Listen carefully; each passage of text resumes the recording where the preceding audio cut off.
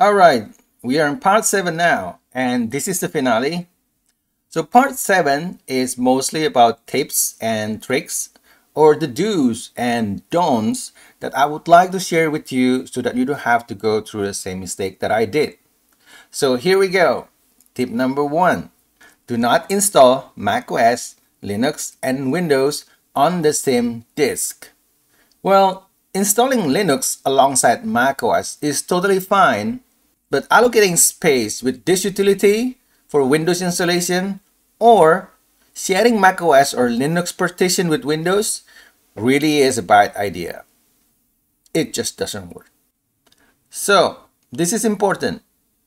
You need one disk for macOS installation and it cannot be resized or shared with Windows 11.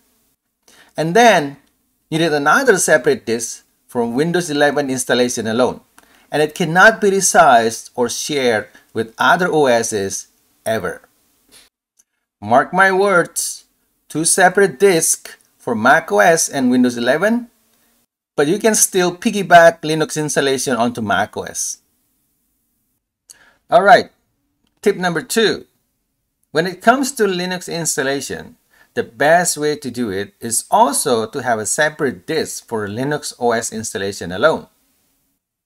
But if you're in a situation like I was, I didn't have extra disks with me, so I had no option but to resize macOS partition for Linux installation. However, do not use gparted to resize macOS disk. Instead, use this utility to do so. Please watch part 5 if you want to know more details about it. Alright, next. Tip number 3. Do you remember how I did install macOS Big Sur with the help of OpenCore Legacy Patcher? In order to get started, I needed to have at least a supported macOS version installed in my Mac Pro, and that would be macOS High Sierra.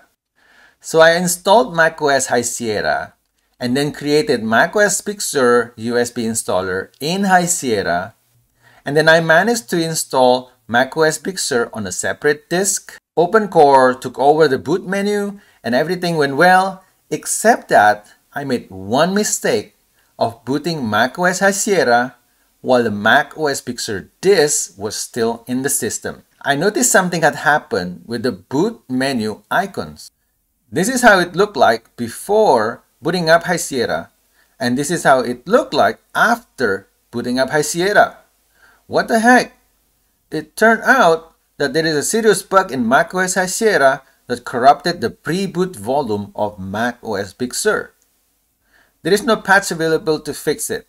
So make sure that if you need to boot up High Sierra for whatever reason, remove Big Sur disk off your system so that High Sierra does not corrupt Big Sur's pre-boot volume. So please keep this in mind. So in conclusion, here are the list of don'ts. Do not use this utility to create, resize, or allocate space for multiple OSs because Windows doesn't go along with it. Do not use gparted to create, resize, or allocate space for Linux OS onto existing Windows 11 disk or partition. And do not boot macOS High Sierra while your macOS Big Sur disk is still in the system. And now, here are the list of do's.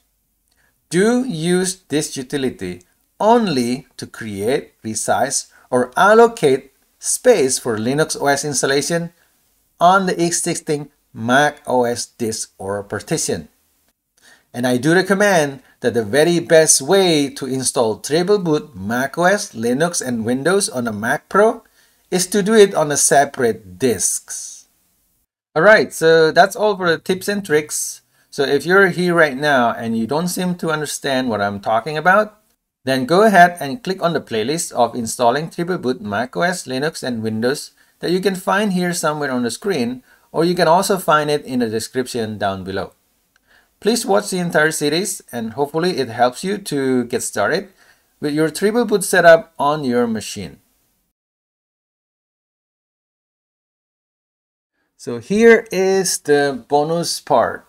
Remember in part 6 when we did install Windows 11 manually, and there was this step that actually altered the EFI folder within the USB installer? That step actually rendered the USB installer unusable for future use. It's not going to be able to boot any longer, meaning that if you need to use this USB installer again, you may have to go through the entire process of creating a USB installer with Rufus, just like what I did in part 1 of this series. However, there is a shortcut to make this USB installer usable again, and here is how to fix it.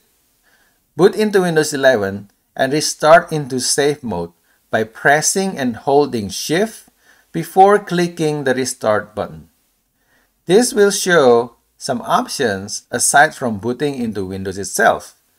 Choose Troubleshoot, Advanced Option, and Command Prompt. Now insert the USB installer, and we're gonna do everything in reverse. Change into D drive, remove completely the current EFI folder, rename the original EFI backup as EFI, and then exit from there, reboot the computer, and that's it.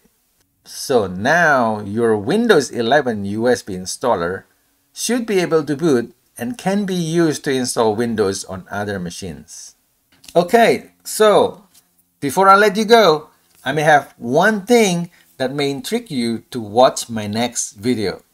So what if in the future you run out of space on your Windows 11 disk, so you go buy a larger disk, and do you really need to have to go through the entire installation again? Or is there a better way to do it? Well, glad you asked. There is actually a way to clone your existing Windows 11 disk, preserve everything as is, and then restore it onto a new disk. And that, my friend, will be in my next video. So stay tuned, subscribe to the channel, and thank you for watching the entire series. Be safe and have a good one.